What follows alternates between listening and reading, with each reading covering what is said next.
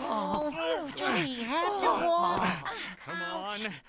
We can make it. Just checking.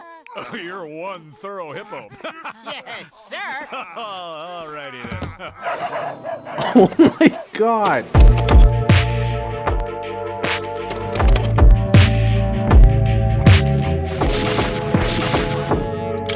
No. Nope. You got any stuff that doesn't suck? Alright, I know I've been doing this like YouTube stuff for like a little over a year. Wait, hold on. A year? Oh god.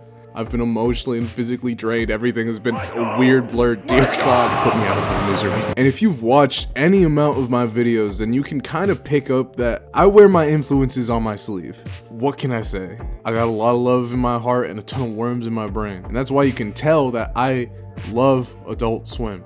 Like, yeah, I kind of ripped into it when I made that moral oral video, and yeah, I still stand by that, but I fucking love Adult Swim, alright? Yeah, they got issues and not everything they put out bangs, but when it does hit, ooh, ah, woo! I want you to visualize this with me right now, okay?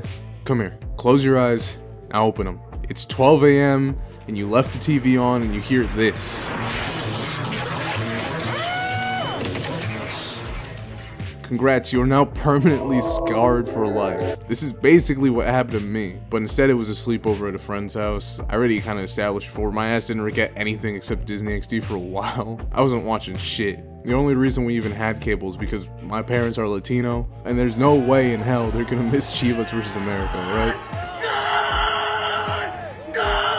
But what I'm getting at is Adult Swim has had an immeasurable impact on my life. Everything that Adult Swim has done for the culture, for me personally, has made it so that no matter what, there will always be a spot for it in my heart. This shit made me who I am today, from my personality, sense of humor, video topics, and hell, even aesthetics. I am dick riding this channel hard, and it's the reason I am the way I am now. That and like being left alone with the internet in the late 2000s, early 2010s as a kid. But that's besides the point. So if you hate my ass for whatever reason, blame him. I love the young people. Keep in mind, I haven't had like cable since like high school, so all my opinions are based on like watching the shows on Hulu back in middle school and like HBO Max recently. It wasn't really until high school that I watched Adult Swim the way it was intended. Late at night only to get to school and fall asleep in first period because I wanted to watch Mike Tyson Mysteries. And I guess if you're a little iPad baby, the main way you consume these shows was through like, I don't know, fucking TikTok. Bro, this next generation of kids are going to be weird. So you know what? I've gotten a ton of requests to cover all sorts of things, and maybe I will eventually, but for all the shows that I don't got enough thoughts to make a full like hour-long video essay about, this seems like the next best option. And don't worry y'all, just because I'm covering a show you like here doesn't mean I won't eventually make a long in-depth analysis on it if I feel like it. You know, if I have enough things to say, I will do it. So you're not missing out. Also, some ground rules, alright? First, I'm only talking about original programming, meaning no Futurama or American Dad. Okay, listen man, I counted and there's like 90 different series, and I'm not trying to spend the rest of my life doing this. Don't worry though, I'm not forgetting about you, alright? Those are coming later. Same goes for Tanami, man. Like, listen, Tom, I love you, buddy. I can't, okay? Also, to help keep my sanity, I'm watching a minimum of 10 episodes of a series before giving my opinion on it. And if I really enjoy my time with it, I might watch more. Hell, even if I didn't, I still ended up watching way more of these shows than I expected. So fuck it, let's just jump right into it. God knows this video spiraled out of control. We gotta get going. Okay, we gotta get going. This is Every Adult Swim Show Ranked, Volume 1.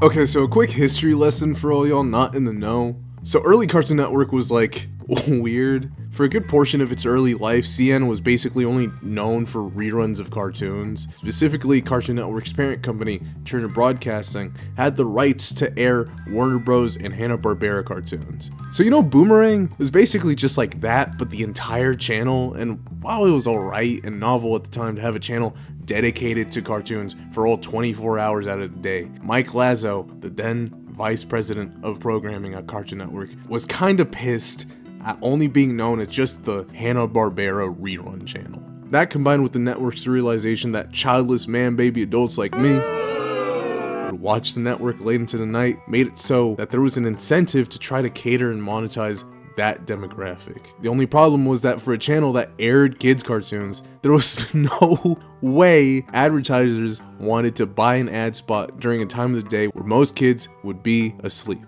Problems only piled on, as even though everyone, including the execs, wanted to make some original content, Ted Turner had rejected giving the network any more budget. So with no money except for the existing bit left to the network for the upkeep and branding of the channel, a team of creatives and execs got together and did the only thing they could: work with the limitations they were given. Space Ghost Coast to Coast was released in 1994 and was the brainchild of a whole bunch of talented people, but primarily Mike Lazo and C. Martin Crocker, two men who had been working at Cartoon Network for a while, and during a meeting in which everyone was trying to come up with a name for a marathon based on the 60s Hanna-Barbera character Space Ghost, Khaki Jones, a future writer for the show, came up with the title Space Ghost Coast to Coast. And the rest just came flowing as the mix of limited budget and funny premise combined to create what was at that point the first ever original Cartoon Network production, other than the Moxie show, but we don't really talk about that one. Now, my first experience with the show was mostly through word of mouth. Like I said, my ass didn't get anything besides Disney XD for a while. The raunchiest shit I was watching on that channel was probably like Fish Hooks. I Know What You Did. I know what you are!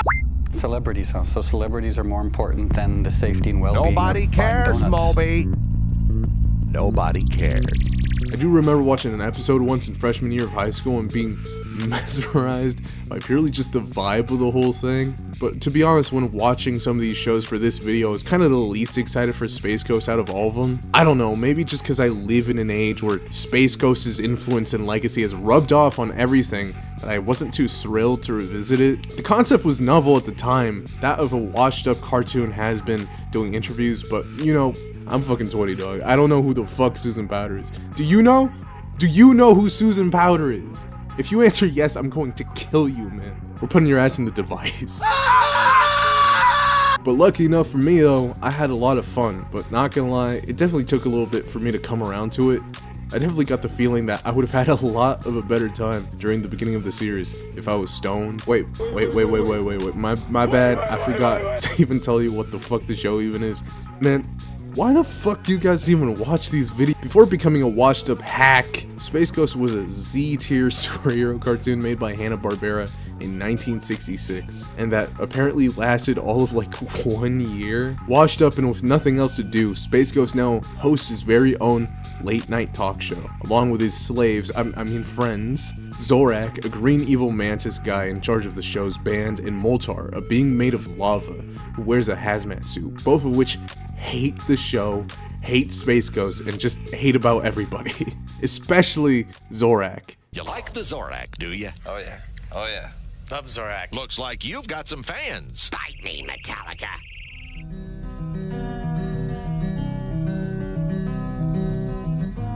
In the original series, they were villains, and now they're kept as prisoners, forced to help Space Ghost do his show. And while the show does start kind of slow and there's no overarching narrative or whatever, each episode is really carried by the banter between these three lovable assholes, messing with guests and each other a lot of the time. Honestly, some of the best bits come from Zorak and Space Ghost fucking with each other. Look, shoot a ray and you get a word.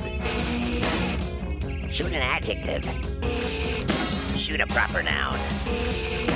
Shoot the theory of evolution. The show loves its non sequitur jokes, and for the most part they land, and other times it just kind of meanders a bit, ultimately feeling a bit aimless, which is not necessarily bad, it's just you gotta be in the mood for it. My favorite fun fact about the writing is that Mike Lazo loved non sequiturs so much that they actually had to like argue with him in the writer's room to get him to start including jokes with like actual punchline. I watched more than just the 10 episodes of Space Ghost and hopped around between seasons, and fortunately it does seem as time went on, like most shows, they really start hitting their stride. Space Ghost goes from this campy old superhero to a fucking narcissistic lunatic, just completely abusing the fact that everybody has to put up with him. At least in the show they do. But in real life, when interviewing the guests, in the beginning of the series, a lot of them just fucking bailed. Just fed up with the stupid questions the interviewee would give them. My absolute favorite episode has to be Season 8, Episode 1, Baffler Meal, where Space Ghost gets a sponsorship from a fast food company that's paying for his new houseboat, but under the condition that these little fucking fast food fuckers invade his show. Oh, wait, hold up. These guys kind of look familiar, don't they? Frylock, the hunger hater tater. Oh wait, hold on, never mind. Who the fuck is this guy? That ain't Frylock. That is not the baby. Who the fuck? The episode has some fucking incredibly weird and funny moments. Wait a minute.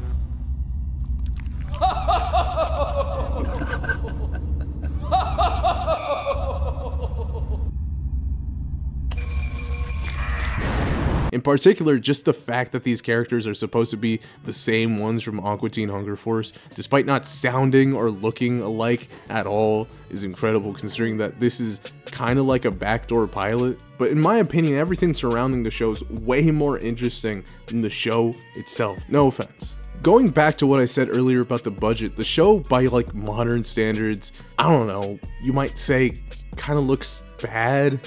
And while I can definitely see people's issue with how cheap the show looks, I think that not only is the show insanely charming in its presentation, but also impressive for the limited resources the studio had. Hell, the first pilot episode cost them around $25,000 and was cut together on one guy's computer in a hot-ass broom closet. Just for reference, many animated cartoons could cost anywhere between a couple $100,000 to even $1 million for a single episode. The original Space Ghost pilot that they sent to another animation company to animate cost $100,000 for 2 minutes of animation. It was scrapped for looking too clean, and that's when Mike decided, fuck it, we can just do this shit ourselves. So $25,000 is fucking nothing. On top of that, they were working with such low budgets that everybody working on the show in the beginning were just completely unpaid for their work.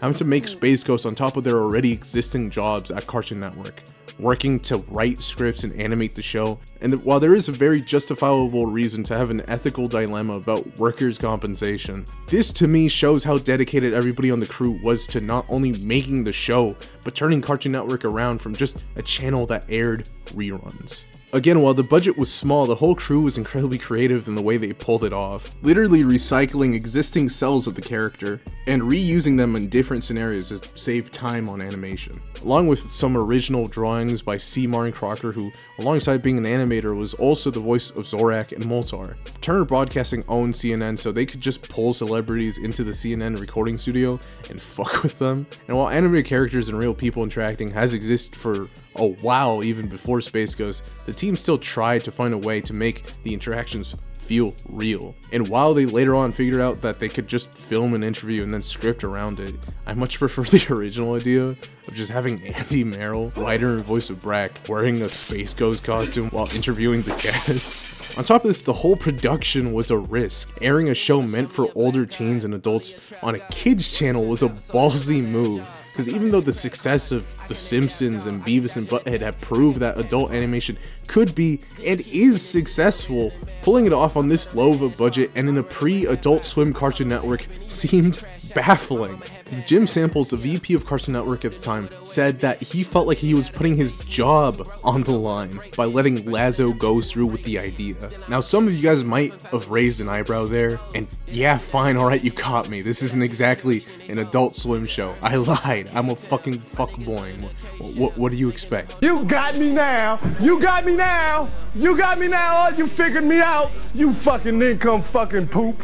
Some of you might be saying, if Adult Swim didn't come out until 2001, then why are we talking about a show that came out all the way in 1994?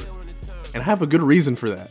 Because, to put it quite simply, all of this, these fucking 90s shows that I have to go through, would not exist without him. He is that guy, alright? Put some respect on Space Ghost's fucking name. You want to talk about a playmaker? That's a playmaker. He made the play. Space Ghost Coast to Coast was the blueprint that helped launch the careers of so many talented people, and it was the foundation in which Adult Swim grew out of. Everything from how the show is animated to the writing and even the attitude of the show influenced everything. Not only just a batch of shows that would premiere on Adult Swim in 2001, but even after that and beyond that. Space Ghost's most obvious influence being The Eric Andre Show, a show that took the concept behind Space Ghost, the stupid non sequiturs, the idea behind just fucking with guests, and cranked that shit to the max. And man, I am excited to talk about that show. Space Ghost helped launch the careers of so many talented people, giving them a platform to create shows like Aqua Teen, The Brack Show, Harvey Birdman. Hell, even in the early days of Toonami, before Tom hosted, Moltar was there on the ones and twos, exposing Western audiences to anime for what was, to a lot of people, their first time. And while it's entirely possible that at some other point down the line that Cartoon Network would have tried their hand at original programming, there's a very real possibility that Adult Swim would not be here without Space Ghost. That means no original programming, no revivals of Family Guy and Futurama, no bumpers, hell, no me. That moral oral video was the whole reason I wanted to do videos in the first place, and the insane reception to it convinced me that this is something I wanted to do. My life would not be the same without this show. So you know what? Even though this shit didn't connect with me as much as I wanted it to, it made me appreciate the fact that it did exist, because without it, some of my favorite shows of all time wouldn't have had any other place to go. Are you seriously gonna try and tell me that any other network would have fostered the environment to let shows like Tim and Eric or Moral Oral thrive, much less air? No, and for that I can't express how happy I am that a tiny group of weirdos came together and decided to take a chance. Fuck it, I don't know, put something around here, I guess. Space Ghost was the test that showed that original adult programming on Cartoon Network could not only work, but be successful. And after the creation of William Street, which serves as the production company for many Adult Swim original programming, including Space Ghost and the 3 other shows that would soft launch Adult Swim, Mike Lazo approached Jim Samples about making the, at the time, unnamed animated adult block from basically no budget. They were given a year to come up with the name, the brand, the lineup, and after running through a bunch of names that honestly kind of sucked dick, they finally settled on Adult Swim. And while I always intended the series to just be me giving my feelings on individual shows I would have never had the chance to talk about any other way, I also kind of want this to serve as a retrospective dive into the different periods of Adult Swim's history. Because as weird as it is to say, the shows are only really a part of what gives this network its identity. The branding, the presentation of Adult Swim is just as important to making it what it is in my mind, and the story of how we got here is just as interesting. Despite Mike Lazo's hatred of the name Adult Swim was probably the best way of giving the block its very early identity. The bumps were an integral part of Adult Swim's DNA, as it served dual functions of not only introducing a new audience to a brand new lineup of shows, but also getting rid of the old audience. Kids. Early Adult Swim bumpers were often made with the express purpose of scaring off little kids, a tradition that still lives on to this day. Man, what the fuck? It would feature old wrinkly seniors from the MLK Jr. Natatorium in Atlanta and a lifeguard on the megaphone as an announcer. All kids out of the pool for Adult Swim. All kids out. The message they were trying to send home with these was that if you were a little kid who accidentally stayed up too late, then get your ass to bed, because this is not for you. I don't know, man, these bumpers are just so good. The vibe was strong and the music, oh god, the music. During some of the bumpers, they would play Decode by Dust Devil in the background, and if you watch any of my videos, you know how much I overuse this song. But it's just so good, man. On top of how these bumpers helped build an amazing vibe that made Adult Swim stand out, it also helped fill the airtime, as most of the shows on Adult Swim were around like 13 minutes, which is extremely short. Animation is expensive, and Mike Lazo wanted to use the budget to greenlight as many ideas as possible, to create new and inventive things. And shit, I don't know if I've sufficiently drilled this into your head by now or not, but they ain't got no money! Every single aspect of Adult Swim helped create something that felt more than just a normal TV block. It felt like a group of creatives working together to make things they loved, mostly because it was. From what I read, it was partially pretty communal. People would just bounce around and work with each other on different shows. Everyone would share their processes and fuck around. And while yeah, there were problems, not everyone felt entirely part of this community. There was a rebellious attitude to this early stage of Adult Swim that made it really memorable. Beyond that, there's so much more I want to talk about, from their music labels and working with indie artists, their stunts and different events, and I don't know how I'll manage to fit all this shit into these videos. I don't know, this might even be the last one of these segments, or some, I don't know, God knows I'm lazy and stupid as hell. So we'll see what I'm able to cook up, alright? And hell, if you guys like this video, let me know in the comments or by dropping a like. Or let me know if I should even continue this series or if I should just take it out back in.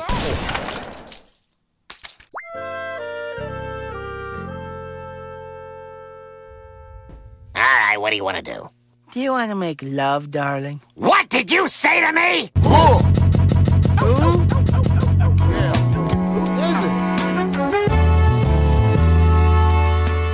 Starting off, the first of the 3 Space Ghost Coast to Coast spin-offs is The Brack Show, featuring Brack, a weird alien cat boy. Not really sure what he is. Hi, my name's Pussycat. But living with his mom and dad, along with Zorak. I would say he was his best friend. If it weren't for the fact that would be a complete lie. You mean the devil?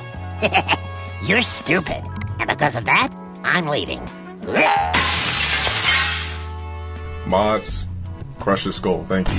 Before watching the show for this video, I had heard practically nothing about it. And don't get me wrong, we haven't touched like the really obscure shows, but Brack, despite being a large part of early Cartoon Network and Adult Swim's history, is kind of cast aside the cultural memory from what I can glean. I don't know, it's weird, especially considering he was up there constantly with characters like Space Ghost and Zorak, having his own little specials and even hosting another show called Cartoon Planet. That and The Brack Show is pretty solid. Brack, remember that even though a man may have more hairs on his head than there are stars in the sky, that does not mean that he can plan a successful party that movie stars will attend and enjoy responsibly. Don't you agree, Mother? I wasn't listening. Like, I don't know, it's definitely the least interesting of the Space Ghost spin-offs to me. Not nearly as funny as Birdman or Aqua Teen, but even then, the show is redeemed by just how charming Brack is and how fucking funny Dad is. Now, it's my turn. Are you familiar with the Boston Bob? Huh? Oh, or how about the Fresno Floater? Brack has this boyish charm that makes him so endearing in a weird way. He's like a kid and has this naive trust in everything, something Zorak takes advantage of all the time. Some of the best episodes revolve around completely mundane premises that are taken to the extreme by some random factor. Like Dad trying to get a job before being attacked by giant ants, or Dad running for the Homeowners Association president against an eldritch being, or Dad and Mom running over Zorak, killing him and eating his remains to get rid of the evidence. Yeah, you could probably tell I really fucking like the Dad character. In a way, I think that the Brack Show reminds me of Moral Oral, in the fact that they're both parodying the nuclear suburban family, but unlike Moral Oral, it's not nearly as funny, nor does it really strive to be any more than just a parody. Fully content in being just completely stupid for the sake of laughs. And I don't know, I think when a lot of media tries to be these story-driven comedy dramas, that an episodic show with zero stakes can be incredibly refreshing and nice. But the problem with the Brack Show and C-Lab, and how even Birdman to some extent, is that structure-wise, they're all kinda similar, fulfilling more or less the same niche for me. And maybe that's part of the reason that the Brack Show fell to the wayside, being cancelled after only 28 episodes. This cold is making my wiener small. This is stupid.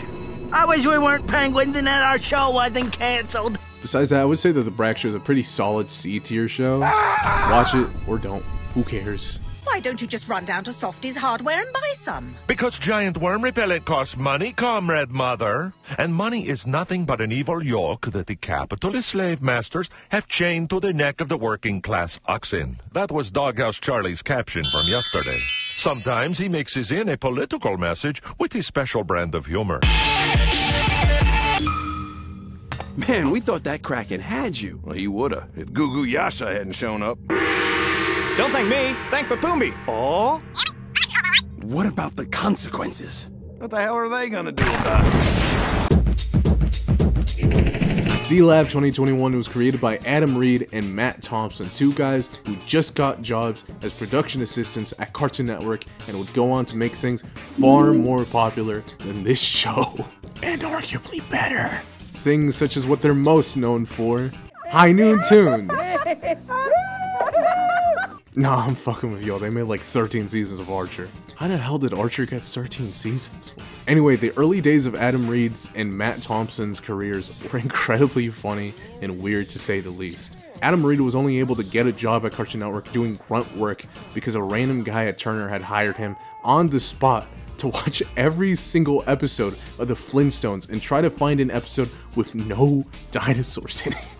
What the fuck? This man was paid $4 an hour to log every time he saw a dinosaur in the Flintstones for a fucking month. But after suffering through trying to pay rent, Adam eventually got a job at Cartoon Network due to his encyclopedic knowledge of the Flintstones. Man, I hope one of my hyperfixations lands me a job. After landing the PA job at Cartoon Network, he would meet his longtime collaborator, Matt Thompson, and eventually, after a while of doing busy work, would be able to make bumpers for the channel for their block, the High Noon Tunes. An idea they got greenlit after drunkenly coming into a pitch meeting and pulling whatever they could out of their ass. From that was born their first real production and writing gig, where they'd go and do hand puppets. I know this might seem like a little pointless, but the reason I bring this up is because I absolutely love this little tidbit about the behind the scenes of the show. They would just like routinely come in and just be completely washed, just wasted out of their mind and film these shorts. And like, yeah, it's pretty fucking obvious. There would be empty beer cans littering the floors around the sets, and they'd even get in trouble for lighting a prop spaceship on fire during a shoot. Anyways, it was under these circumstances that Adam and Matt created the first couple pilots for Sealab 2021 after stealing the master tapes of the original Sealab. Originally pitching it in 1994 and being rejected, it wasn't until around 1999 when Mike Lazo told the pair about how they were making Adult Swim that the show was greenlit and found a place where it could finally air. Also, they kind of were like forced into signing the contract to make the show, or else they'd get like sued for stealing the tapes. So Damn, boy!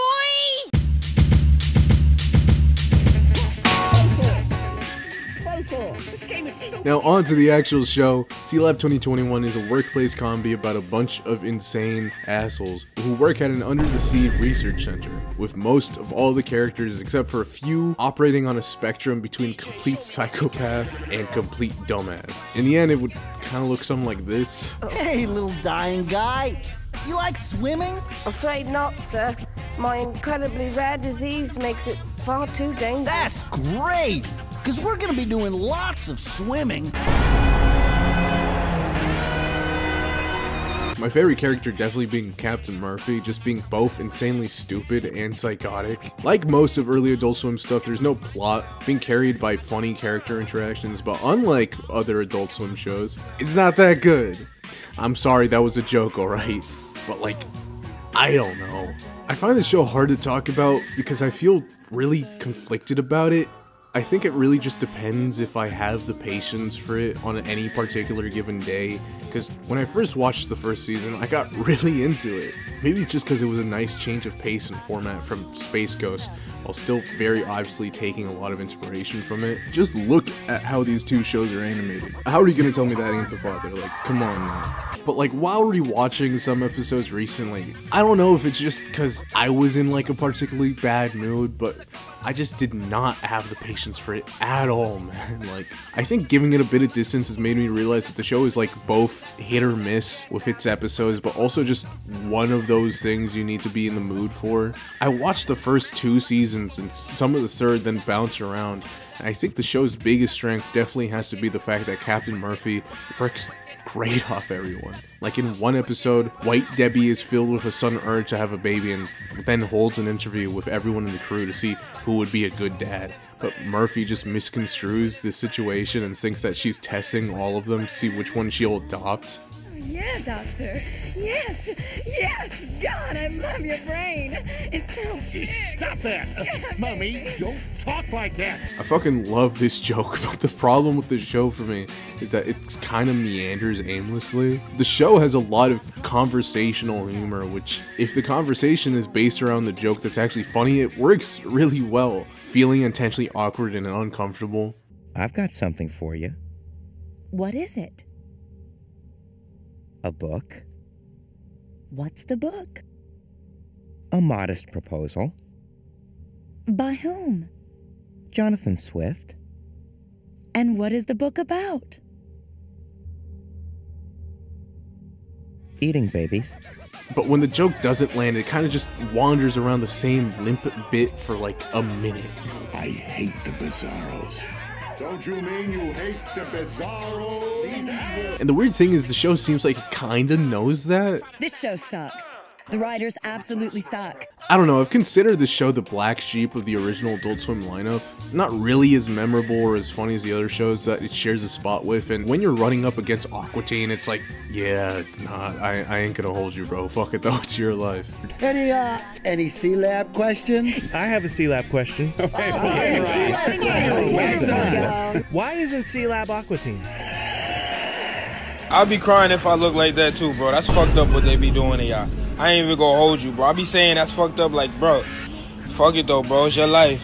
But really, the best episode of C-Lab for me has to be the really unconventional ones, like Fusebox, where it's all just one shot of the base for like 8 minutes while a radio show basically plays out, where all the characters try to turn the power back on before Stormy just fucking explodes. That was about this close from Stormy! Oh my God, it's Stormy! Another great one is 7211, where the entire episode is just a serious episode in which the crew save a nuclear submarine, just for this one joke at the very end credits of the episode.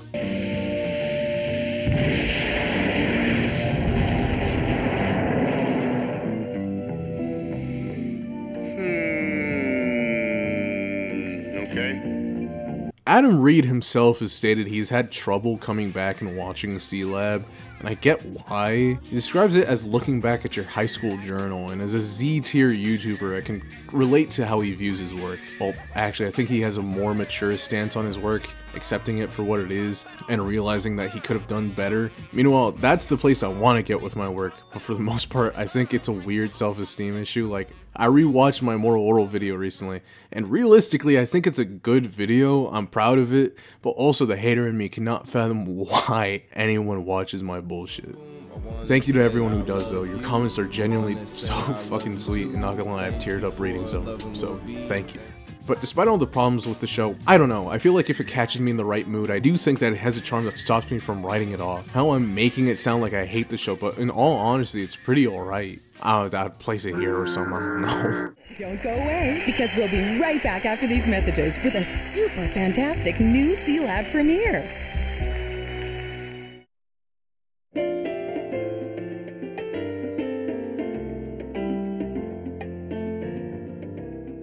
Bro, this is really how they end the series. Spend like a minute self-deprecatingly comparing itself to Aqua Teen and then fade to black. Holy shit. My name is Sheikh Zula, the mic ruler, the old schooler. You want a trip? I bring it to. Fuck, my bad. Sorry, I'm sorry. I ruined it. Created by Matt Malero and Dave Willis, who you might know from Talking Tom as the landlord. Comes Aqua Teen Hunger Force, baby! The longest running Adult Swim show before Rick and Morty, arguably their most successful. The show is about 3 talking food things, Master Shake, Frylock, and Meatwad, and their bald New Jersey neighbor Carl, kinda just hanging out. And while it seems like a really nothing premise, which it is, they managed to do a lot of different shit with the show. Like one episode, the gang will enlist in the Marines only to run away to Canada, where Frylock gets tortured by Jigsaw, or another personal favorite, the weight loss competition. Doing this thing right now, and it is in your... I win, brother. I win. In your face, Frylock, I win. Come on, where's everybody going?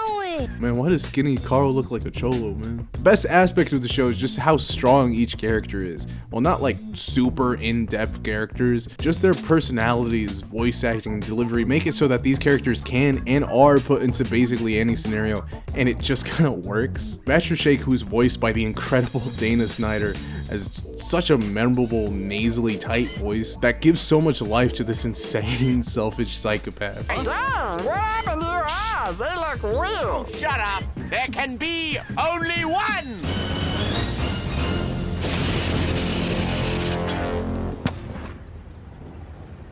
Meatwad is this childlike wad of meat that's voiced by Dave Willis. He just mumbles and I don't know, he's kind of cute. I love him. Here, how'd you like to get down with some real gangsters from the 15th century? But, Beethoven, are they down with the peepads? Well, they wore pantaloons back then, Meatwad. Shit, boy, you get shot wearing that MEATHEAD. But just because he kind of acts like a kid, it doesn't really mean he's cutesy. Instead, he's also kind of an asshole. Everyone is, but what I enjoy a lot from Meatwad was his little dynamic with Frylock. They have this kind of parental relationship where Frylock looks after Meatwad and shit. Like in one episode, Frylock buys Meatwad a toy despite him being a grown-ass man. Here is my popsicle. Please, wait a second. I require a popsicle every 15 minutes. You obviously did not read the memo. Is this your memo? I don't even know what this is! Frylock, voiced by the fantastic Carrie Means, is the only competent and sorta normal member of the group. He's smart and for the most part kind of put together, but that doesn't really stop him from having his own psychotic moments. The creators of the show always intended it to just be guys hanging out. Actually getting the show to resemble the end product was a bit of a struggle with Adult Swim. The show wasn't always as aimless. In the original pitch, the characters were mascots for a fast food company who were also detectives, solving mysteries and crimes and shit, hence the Aqua Teen Hunger Force name, or whatever, I don't know. None of these words apply to this show at all. These motherfuckers are pushing 40. I am 30 or 40 years old and I do not need this. Well, which one? Is you 30 or 40? I don't know. Do you understand me? This premise would last all of one episode. The creators explained that the only reason behind the original concept was to help with pitching the show. Apparently, Adult Swim didn't really see the appeal to just a bunch of characters sitting around. The original pitch was apparently awful, as Adult Swim was not receptive to it at all, really. Little remnants of the show can be found on shit like in the Space Ghost Coast to Coast episode Baffler Meal. Correction. Alright, so in like the Space Ghost section, I said this. In particular, just the fact that these characters are supposed to be the same ones from Aqua Teen Hunger Force, despite not sounding or looking alike at all, is incredible considering that this is kind of like a backdoor pilot. So yeah, I was like lying during that segment, only because I thought it would be extremely funny to mention that Aqua Teen premiered in 2000. Meanwhile, this fucking episode came out in 2003. These characters were nothing like this by then. Despite feeling like Aqua Teen was nothing more than an afterthought for the network, the crew was able to make the show they wanted, and somehow, despite all the odds and the show looking like it was made in Photoshop, partially because it is, the show was a hit, going on to this day with a new season reviving the show in the works. And I hate to be like the billionth guy that talks about this, so I'm gonna do it quick, but I can't explain how much I love this episode without explaining this. But in 2007, in order to advertise the release of the new Aqua Teen Hunger Force movie, Adult Swim teamed up with a marketing company that hung up little LED lights of the Moon Knight characters around different cities. And even though a good amount of time had passed, a lot of people, including the government, were on their post 9/11 panic surveillance state shit. 9/11 was bad. So when the cops were informed of a suspicious electronic device planted all around the city of Boston, the entire city went crazy. Bomb squads were called, Moon Knights were detonated, Adult Swim burnt their crops and delivered a plague upon their houses. It was a fucked up time to live in Boston. The whole fallout was big as people got arrested, Jim Samples, the VP of Cartoon Network, stepped down, and Cartoon Network had to pay $2 million in damages. And during all of this, Dave and Matt were laughing their fucking asses off. They thought it was hilarious how riled up everyone got and wanted desperately to make an episode about it. Something Lazo told them to wait on, at least until the heat died down. The episode was partially made and left unfinished, never to be officially released, until someone leaked it a couple years later. And while it's not finished, unfinished Aqua Teen is basically just slightly worse looking Aqua Teen. It's a freaking light! Bomb! Light! Bomb! Light! Bomb! Light! Bomb! Light! Bomb! Light! It's a bomb! Will you shut the fuck up? It's a fucking fantastic episode, genuinely incredibly funny knowing the context, but sadly, the public would never see the new updated version release. That is, unless you went to the Boston Comedy Festival in 2023. These motherfuckers really went back and showed an updated version of the episode exclusively to the people of Boston. That is incredible. Sadly, we might never get to see that updated episode, but from the snippets I heard about it, it sounds hilarious. This is so fucking funny. If you want a more in-depth video about the situation, you could check out this video by Nintendo. He does a great job going into detail. I'm out of here. Worst day of my life.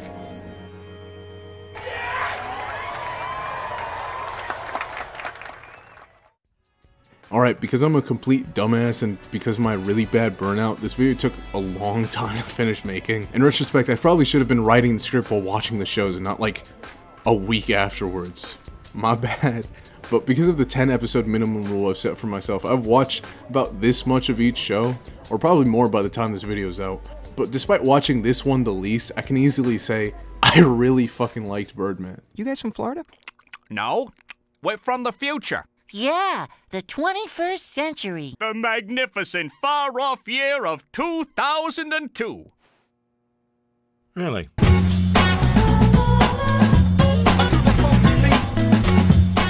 Man, I didn't expect to have so much fun watching this one. Maybe because I'm a sucker for courtroom lawyer shit. Just recently finished Better Call Saul. Jesus Christ, what a good fucking show Saul was. Oh my god. Okay, sorry, back on track. Harvey Birdman, while not on the same level as Aqua Teen, is underrated as hell, or at least the first season is. Harvey Birdman originally started off as just another old Hanna-Barbera superhero from the 60s, just like Space Ghost, but like if Space Ghost was a D tier superhero, then Birdman was in fucking Z tier. Put his ass in the shower tier. But after Michael Owaleen and Eric Richter pitched Harvey Birdman to Lazo, the idea of taking Birdman from his failed superhero career and into the struggling lawyer was born. And as a lawyer, Harvey represents other Hanna-Barbera characters. Having bounced around seasons after season 1, I think that the first season really does have some of the best episodes of the show. Like one episode, Harvey could be trying to get Fred Flintstone cleared off of RICO charges in a parody of The Sopranos, and the next he could just be defending Boo Boo from terrorist charges from the Fed. Would you consider yourself a revolutionary?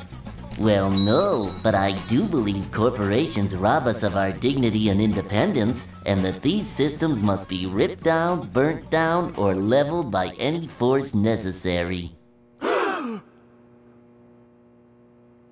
But that's just one little bear's opinion. One of the best episodes for me though definitely has to be the Scooby-Doo one, where Shaggy and Scooby had to fight phony drug charges. I don't know, like usually I think it's really lazy whenever someone's idea of peak comedy is to take something innocent and make them say the fuck word. That's my creepypasta. Mario says the fuck word. Like it comes off like this picture. Birdman, for the most part, does it in a way that's so much more charming than anything else, playing off popular tropes or inventing whole new ones with this cast of characters that are also so fucking wacky. Guys, meet your new attorney, Mr. Birdman. Now, which one of you is Shaggy? The biggest surprise for me is just how much the show tackles real-world subjects. Like, beyond the silly shit, there's also episodes where the Jetsons go back in time and sue everyone for climate change, fucking up the earth. There's an episode critiquing post-9/11 hysteria and the Patriot Act, calling it out as a way to spy and surveil its citizens under the guise of protection. Like, I don't know, don't misconstrue what I'm saying. This isn't like fucking South Park where it feels the need to comment on every single little bit of news. But it's fascinating seeing an early Adult Swim show made by William Street attempt to tackle shit that none of these other shows really did. On top of that, it looks a lot smoother than any other William Street cartoon at the time. In a way where, like, I'm not entirely sure that I like it. Like, it looks kind of off sometimes, I'm not gonna lie, but it was the most expensive Adult Swim show at the time. That's just beautiful. I think the thing that really sells the show for me though is just how good the voice cast is. Gary Cole does a fantastic job as Birdman. I don't know, something about how dry his delivery is pairs really well with Stephen Colbert as Ken Sibbin. Another really great casting choice. I didn't know you were a member here, Birdman. Teeth. Ha ha ha! Tetanus. The show benefits a lot from the structure of having a court case to structure itself around, while also still having enough room to improvise. With how quick Colbert delivers his lines, he gets a lot of mileage out of his runtime. I'll procure pencils and papers and such. God, I love your accent. Bye, Curious. Oh hey, just in time for Pride Month.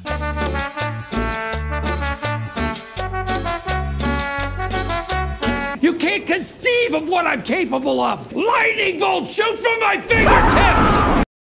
You poured sugar in Pendlehurst gas tank? No, some other kids did, but we ended up getting caught. So what's the punishment? He's making us do this scared straight thing at the prison he used to work at. Scared straight? You're already straight. I'm already scared. I have no idea why we make them. All I know is this.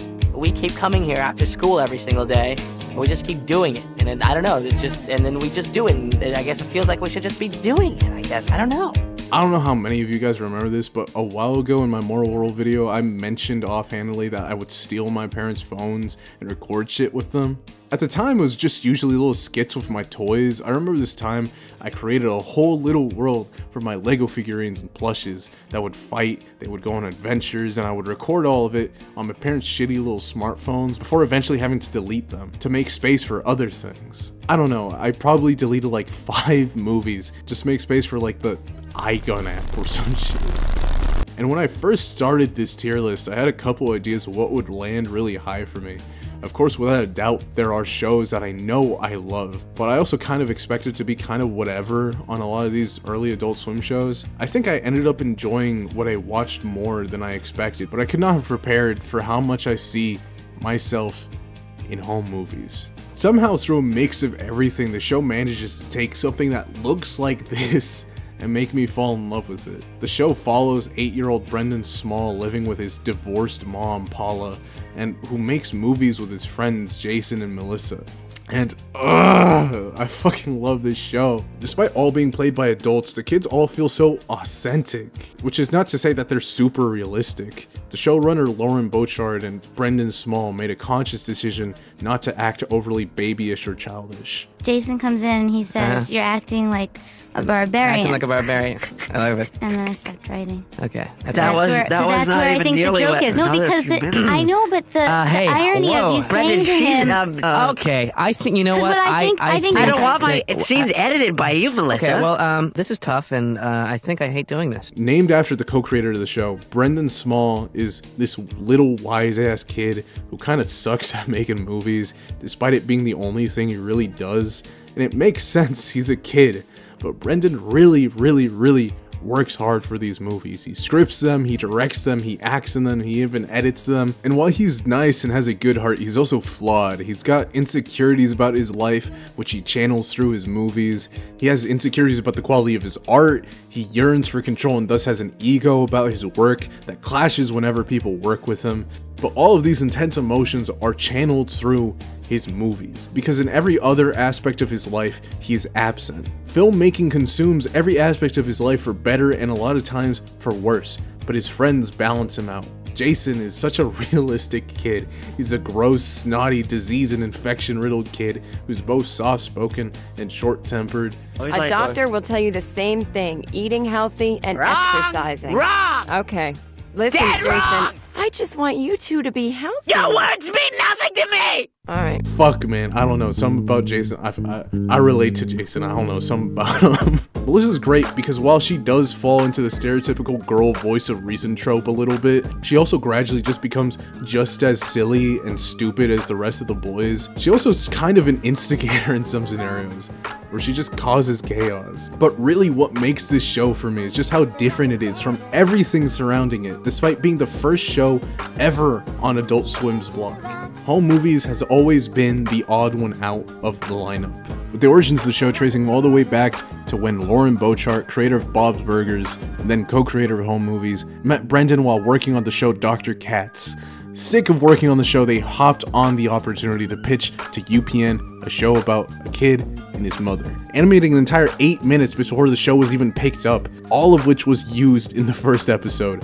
After this pitch, UPN greenlit them for an order of 5 episodes, and Home Movies would premiere on April 26, 1999 on UPN, and everyone fucking hated it. Ratings were impressively low. No one watched it, and those who did not understand it. The show's uniqueness is what drove people away. The show's animated using squiggle vision, a technique pioneered originally by Soup to Nuts, the production company working on Dr. Katz, where the characters' outlines would wiggle around while the characters talk. This was done in order to save on the need for lots of animation, as now still frames could feel more dynamic. This would also leave a lot of room for the voice actors to improvise. The voice actors in the show would all have to be in the same studio and record the lines together, so now they can improv off each other, leading to dialogue that felt closer to real life than any other show on television. You know, but mostly fighting, it's a mental game. Okay. You gotta think on your feet here, Brendon. Alright, I got one. What do you got? Go ahead. Loving you is easy 'cause you're beautiful. Alright, so in that situation, Brendon, I'm gonna kill you. Hell, the first episode is barely scripted at all, utilizing outlines instead of any actual dialogue in order to let the characters just naturally converse with each other. And despite the show changing to Flash and becoming more scripted, the heart of the show and the conversational nature continued to shine through. All these aspects of the show that make me fall in love with it is exactly what people had a hard time coming to terms with when the show first came out. This New Year's animated show stands out largely in quantity and not quality. Home Movies, the worst of the lot, promises to fade soon to black. Stop them before they scribble again. According to Bochard, their guy at UPN told them that he'd be fired if he even considered the idea of renewing the show, and that, and I quote, "When we looked at the minute-to-minute ratings report, you could see people racing to the remote to change the channel." God fucking damn. It's only after 5 episodes, UPN pulled the plug. But despite being one of the least watched shows of the year, it did get the eyes of one person in particular. Khaki Jones.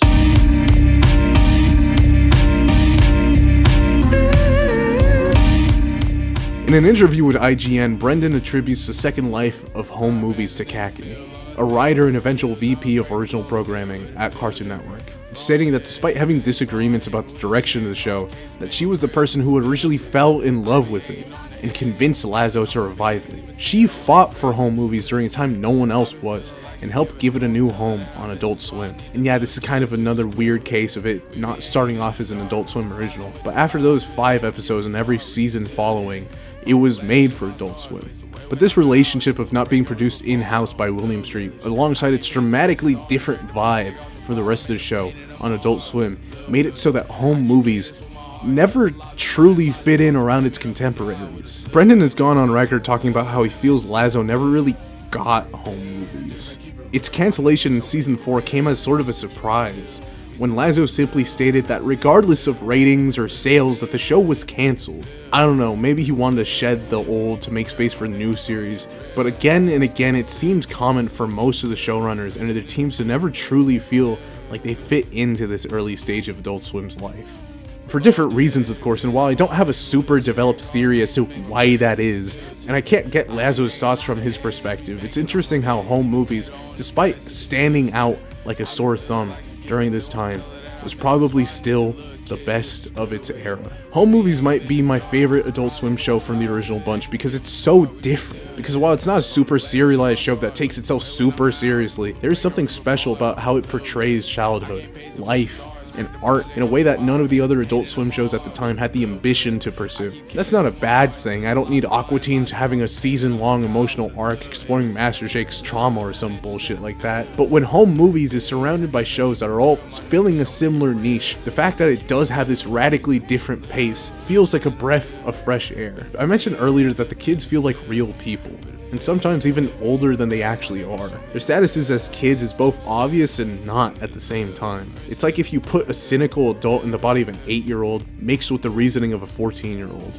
Part of this is that as kids with absent parents, They're kind of forced to fulfill roles they shouldn't. The kids in the show talk like adults, meanwhile all the adults in their life fill the opposite role, most being people barely holding on to their social expectations. The biggest example of this is Coach McGurk, the funniest character in the entire show. He's an alcoholic soccer coach who sucks at his job and is friends with 8-year-olds. In everything, he's completely incompetent and generally unpleasant to be around, but regardless, him and Brendon's relationship is one of the highlights of the show. The way this 38-year-old man just lays down on the bleachers shooting the shit with this 8-year-old boy about life like he would another grown-up is fucking hilarious. Despite being a dick to basically everyone though, he does at least try to some extent to be a mentor and a father figure to Brendon, giving terrible advice to Brendon's issues, but funnily enough, Brendon often ends up being the one consoling and advising him. But being with him made me think I'd like to spend some time working with kids, you know? But you do spend time working with kids, Coach McGurk.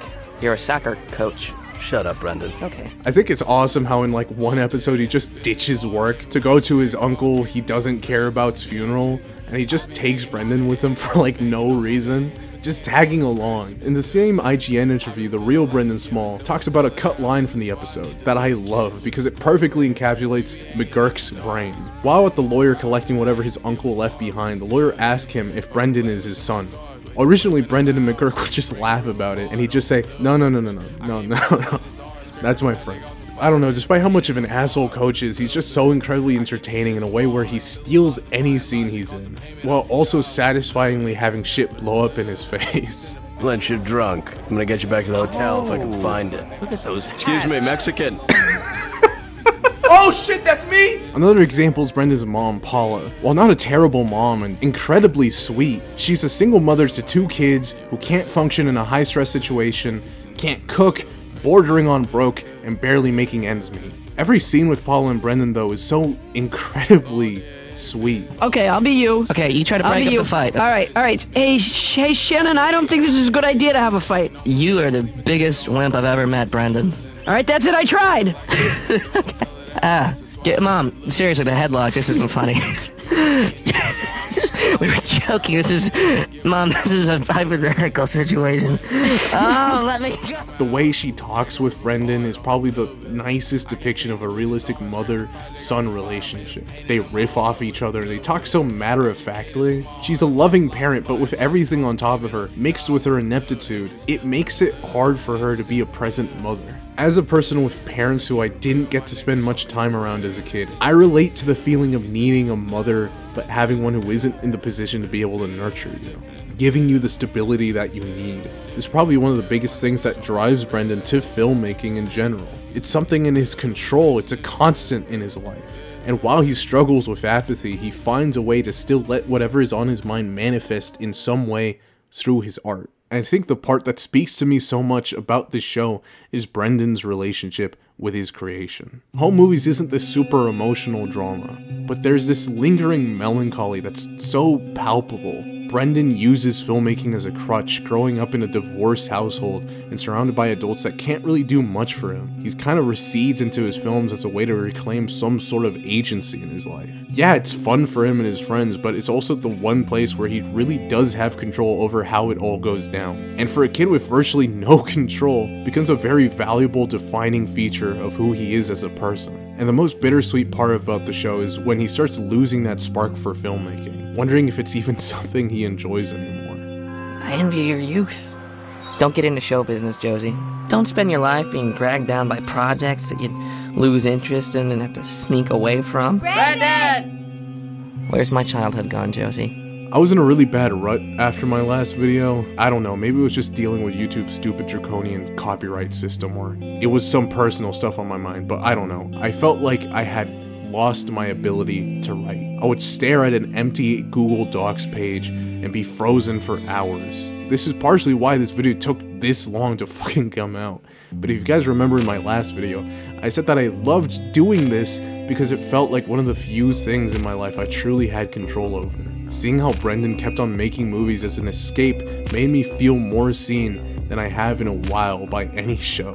Spoiler talk ahead. If you really want to know where I rank the show, it's probably like right here, but skip ahead or whatever if you really want to avoid spoilers. But something that made me think a lot about my own relationship to my videos was the series finale, Focus Grill. By all accounts and purposes, it's not this big, bombastic, massive ending or anything. In its simplest form, it's just a story about the kids trying to give an ending to their first film and Coach McGurk building a grill for Paula. But the episode really resonates with me because as the series goes on, we see that all of Brendon's movies kind of suck. And this is by intention. The creators made the active choice not to make Brendon and his friends these little child savants who could make any grand masterpiece of a film. They weren't child prodigies. And this was by choice. These were cute little movies that a group of friends cooked up together in an afternoon. But in the episode, the gang finally sits down and watches all the movies they've made together, and they realize that they kind of fucking blow. And as they go to check on McGurk and the grill, it explodes and they give up on grilling food and instead just go out to eat. And while they're driving and Brendon films the view, the camera falls and gets destroyed. But before Brendon's able to grieve at the loss of his coping mechanism, it strikes him that despite his art being the thing that gave him agency, it was also kinda holding him back from really living life. From appreciating the little family that he does have, him, his mom, and his friends, and while it's dysfunctional, he can let go of that part of his life, that apathetic view that made him feel the need to shut himself out in the first place. This doesn't mean he will never pick up a camera again or abandon his passion, but it does mean that he's allowed to move on. I like making these videos, even when it feels like I can't quote-unquote do it right, but this show has helped me better understand that I gotta do me. I can't be making videos that don't represent me, that feel like I'm walking through the motions. I gotta be having fun making these, or what's the point? And I have been having fun. Yeah, I want this to be my job, but I need it to be healthy as well. I don't read the ending as a rejection of using art to cope or even expressing yourself through it, but rather an acknowledgement that it's not healthy to live our lives through this perspective of a camera, to disassociate and be a spectator in our own stories. That maybe in order to create great art, we just have to truly live our lives, not just cope while we let apathy dictate who we are and what we do. And yeah, even though the ending is kind of sad, it's also hopeful. I feel like everybody to some extent is apathetic. It's hard not to be. The internet breeds it and we consume it. It's a self-defense mechanism, right? But it's these small little conversational moments like these that remind me that there's more to life than apathy. See you on the next one. I don't even know if there's gonna be a next one, man. Like, fuck this. Like, it took so fucking long. Thank you to all the Patreon supporters for your support. You guys don't know how much this means to me. But from this point onward, I'm going to be reworking my Patreon. So if you're currently subscribed to my Patreon, go check out the little update I just put out. It should be out the same time that this video's out. But anyways, a special extra thanks to Funky Mothman, Andrew J, Corbu, Coda, Sam, Tim E, Zephyr Show, and Alex the Hardcore and Awesome, Angel, Kona Dunstan, Ivy Combe, Liam O'Leary, Naija Hobley, Omerolal, Q-Stick, Robin, and Supersonic Dude. Thank you.